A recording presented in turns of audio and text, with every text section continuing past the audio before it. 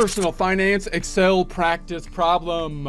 Earnings per share and price earnings ratio. Prepare to get financially fit by practicing personal finance. Here we are in our Excel worksheet. If you don't have access to it, that's okay, because we'll basically build this from a blank sheet. But if you do have access, we got 3 tabs down below: example, practice, blank, example, answer key. Let's look at it now. Information on the left, calculations on the right. We're evaluating stocks, possibly to be investing in them. Remember that a corporation is a separate legal entity, breaking out the ownership into standardized units, those being stocks. We're typically thinking about stocks that are publicly traded, meaning the corporations are traded on the public exchanges. We're going to do common ratios here, being the earnings per share and then the price earnings ratio calculations.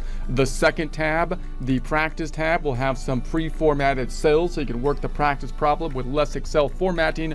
And then the third tab, the blank tab, will do the Excel formatting. If you don't have any of this, that's okay. You could open up a blank sheet and just format the cells yourself. You're not going to have this item here, but that's okay. You just format the worksheet. I would do so by clicking the triangle, right-clicking on the selected sheet, and then go to the format cells. I usually start with currency, brackets, and red, and no dollar sign, no decimals. That's the starting point. I'm not going to hit OK, but instead X out because I already have it here. And then you can add your data on the left-hand side and make a skinny C column, and then we're good to start working in cell D1. So information on the left, we got the company information, we got the earnings. Now when we think about the earnings, we're calling it earnings because it's the earnings per share. And notice you kind of get confused on these calculations or the names that we often use for earnings, say net income, sales, net sales, gross sale. You know, some of these terms can be a little bit confusing. We're talking about basically the net income generally. So when we're thinking about the earnings per share calculation, we're typically thinking about the net income of the company and divided by the average outstanding shares of the company. So we're going to start thinking about it just by basically dividing by the shares of the company. So, and we could get a little bit more complex on it, which we might do in some future calculations, taking the net income of the company minus the dividends to preferred shareholders. If there are any, there might not be any preferred shareholders because they would get paid first. And we're thinking about common shareholders divided by the average outstanding shares of the company. Note that this average is here because the net income number, the top number here, is on the income statement, a timing statement. So it's showing the earnings of the company over a time frame, typically let's say a year, for example, and then the number of shares outstanding is as of a point in time. So you could take the number of shares outstanding as of basically the end of the year, but if there has been changes in the number of shares, then you might try to get an average of the number of shares, which is not a perfect calculation because, again, we've got 2 different kind of time frames happening here. The top number represents income or net income that has been earned throughout the entire year. The bottom number is as of a point in time, basically. If there was no change in the shares outstanding, which could be quite common for many stocks if they're not issuing new stocks or doing splits or anything like that, then the average outstanding shares would be the same as the number at the end, of the period. Okay, so this represents the net income. It would be on the financial statements of the company, on, say, the income statement. The shares of common stock, this would be something that would be on the financials too, possibly the balance sheet. We're looking at possibly the equity section, breaking out the assets minus liabilities equals the equity.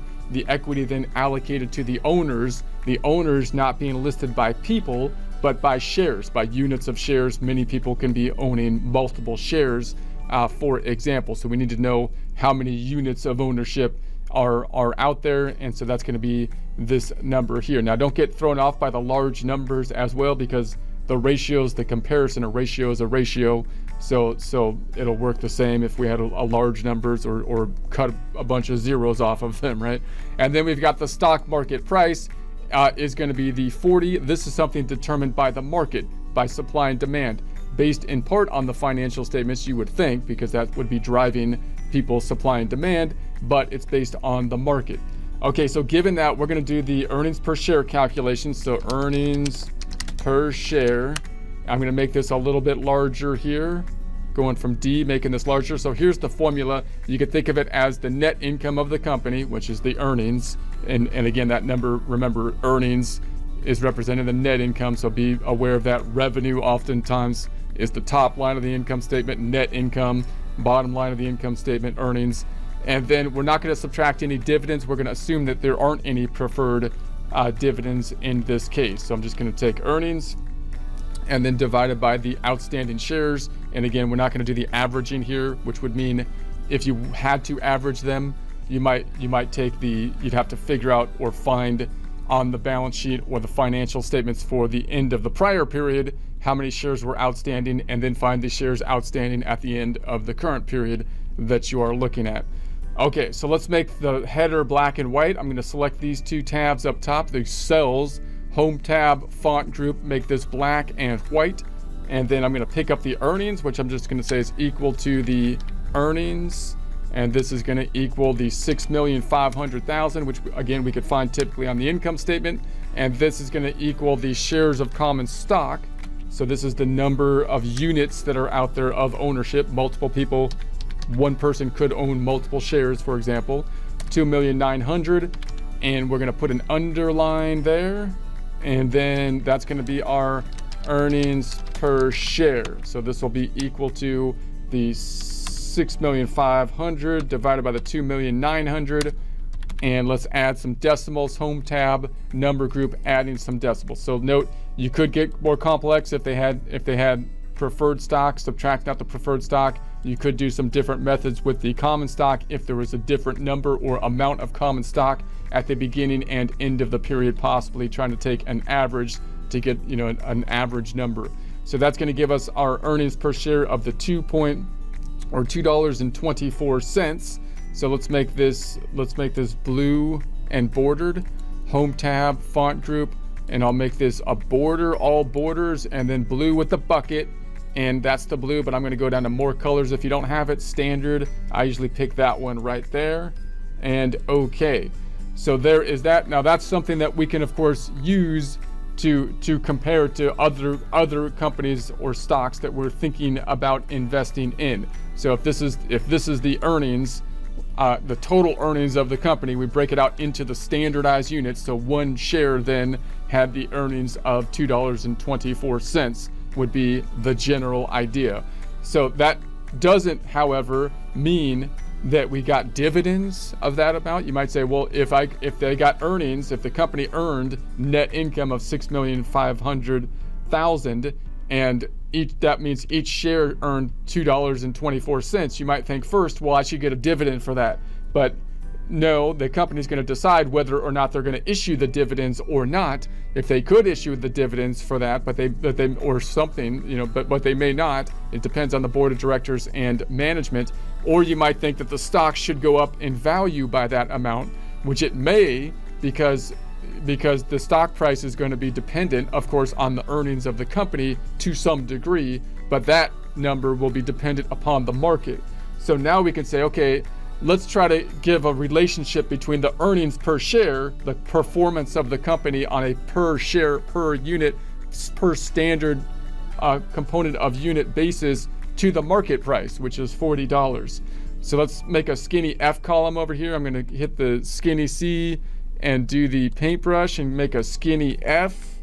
And we'll call this the price earnings ratio.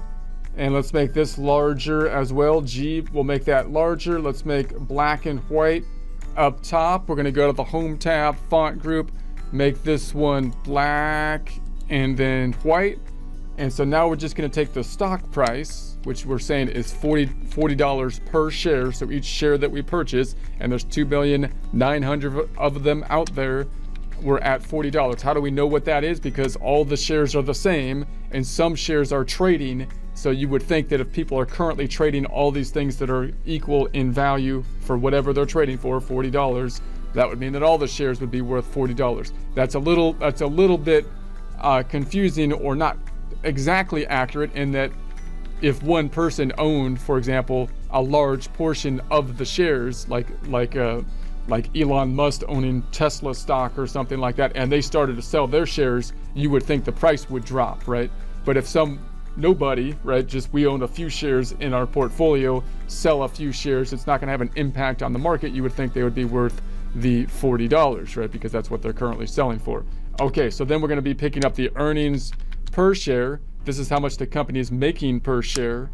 That 2.24 is what we estimated. Let's go to the home tab and then numbers, add some decimals. Let's put an underline, font group and underline. So that's going to give us the price earnings ratio, which is going to be equal to $40 divided by the 2.24. We'll make this one home tab, numbers, add some decimals. So we're saying that the revenue that's being generated is $2.24 per share, and we're paying $40, which is 17 times that amount of earnings on a per share basis. Now, whether or not that number is high or not is generally thought of as a relative kind of thing, because we're trying to think, how is this stock performing in comparison to other stocks? Now, you could think, of course, that the whole stock market is overvalued, right? We're in some kind of stock bubble or something like that.